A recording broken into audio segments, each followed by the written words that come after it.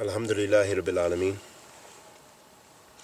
Wa sallallahu wa sallam ala nabiyyina Muhammad wa ala alihi wa sahbihi wa sallam amma ba'd.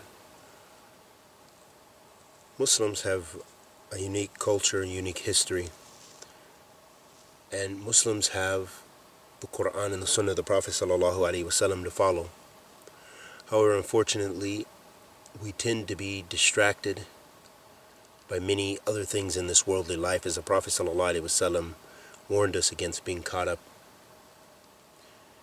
in this worldly life, and warned us about following other nations, especially resembling them in worship, in their celebration, and in their forms of worship. And this shows us that the Ummah of Muhammad sallallahu alaihi wasallam, that shirk would happen in the Ummah of Muhammad sallallahu alaihi wasallam, which is the case in this time,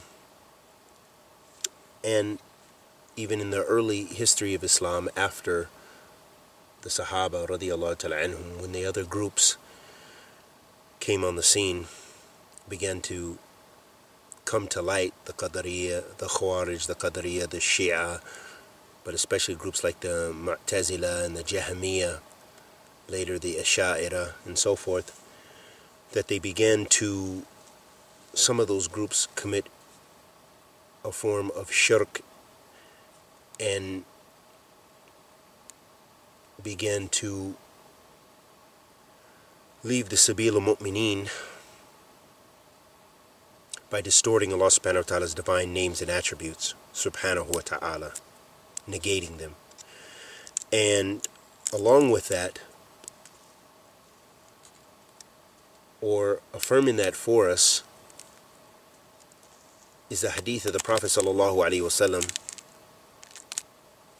where he said sallallahu alaihi wasallam, "Man tashabbaha biqawmin fahuwa minhum." Whoever resembles a people, then he is from them. And the Prophet sallallahu alaihi wasallam also said, "Latarkabunna sunan man kana qablakum," that you would follow the way of those groups that came before you, meaning the Jews and the Christians. By doing what? By especially falling into shirk in worship.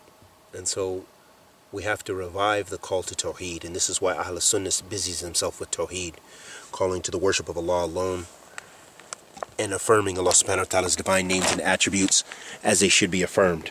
This is the minhaj and methodology of Ahl Sunnati wal Jama'ah. And so it's imperative that we revive the call to the Sunnah of the Prophet sallallahu alaihi wasallam and the call to Tawheed. And we ask Allah the Almighty, by all of His divine names and attributes,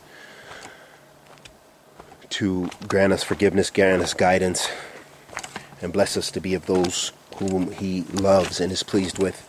And may Allah subhanahu wa ta'ala bless us with Jannatul Firdaus and revive the Ummah of Muhammad sallallahu alaihi wasallam.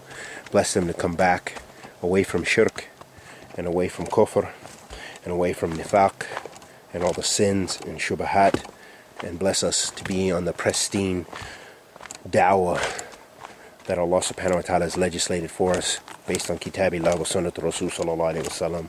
Wa sallallahu wa sallam ala nabiyyina Muhammad wa ala alihi wa sahbihi wa sallam.